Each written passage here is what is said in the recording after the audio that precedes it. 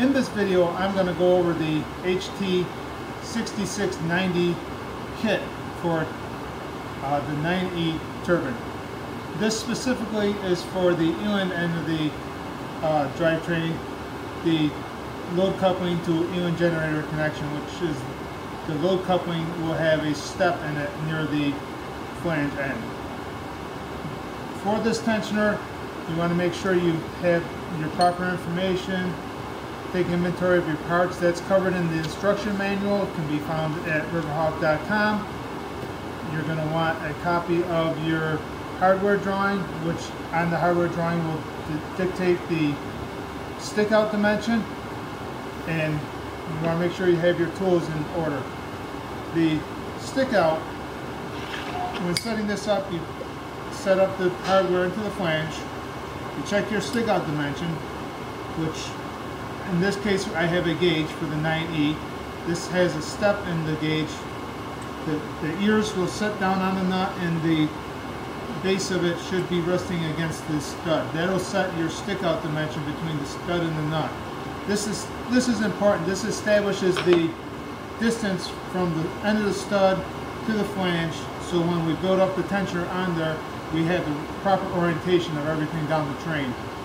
Once that's set, you want to make sure it's tight, so you take your spanner ring, take a nut on the back side, use your pin wrench, make sure it's good and snug. Double check that dimension, just make sure it's good. And now we can start building the tensioner onto the stud. The spanner ring can go on first. You take your puller screw, make sure the threads are clean here, make sure the threads are clean inside the stud. That's covered in IM 220. Also going to be found on the Riverhawk website for cleaning the inside of those threads. Place the puller screw in the hole, put it in hand tight, snug it up with a wrench, back it off a quarter of a turn, then you want to just snug that up by hand. It doesn't need to be tight. If this is dirty connection, you'll feel it in the puller screw that won't be a smooth connection between those two. After that, you take your foot, place the ears up against the flange underneath your annular groove, and that just will sit there loose. Take your core tensioner,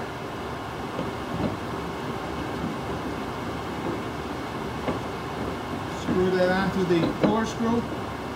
You want to put that on. There's going to be a gap here between a 1/16 and 3/16 of an inch. So you want to put that on. You don't want to run that on hard. You want to just bring it up here until it stops. Now it's all seated. You have a little bit of play in the foot, a small gap here.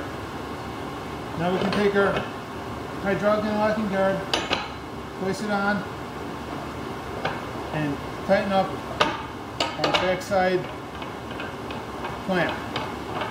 This is kind of unique for the Elin generator. This is usually on the hydraulic connection side, but in this case it is on the back side of the stud. Bring that down tight, clamp it. You'll see that the hydraulic connection is tight here. Grab the ears of the connection, put it on.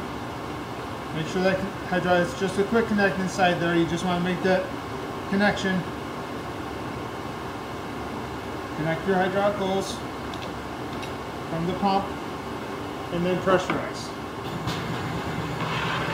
As it pressurizes, you'll see this washer on the bottom of the cylinder come out and press against the foot. That's what's causing the puller screw to pull on that stud and stretch it. Allow it to come out the pressure.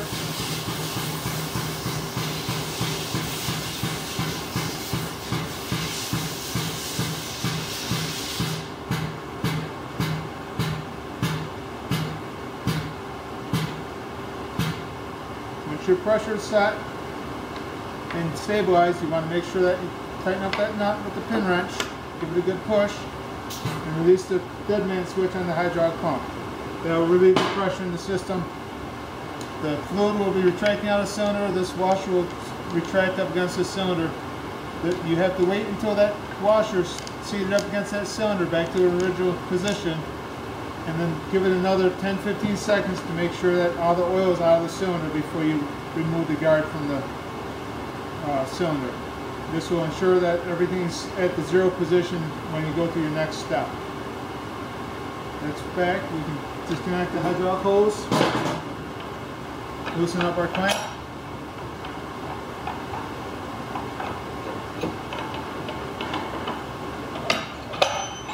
Remove the guard. Remove the cylinder. What comes off? Pull screw will be snug in there. I'm going to remove the puller screw and the spanner ring. And you're ready to go to your next stud in the pattern. Once all the studs are tensioned to 50%, you will want to go to 100% pressure. Outlined in the instruction manual. Please review the instruction manual thoroughly.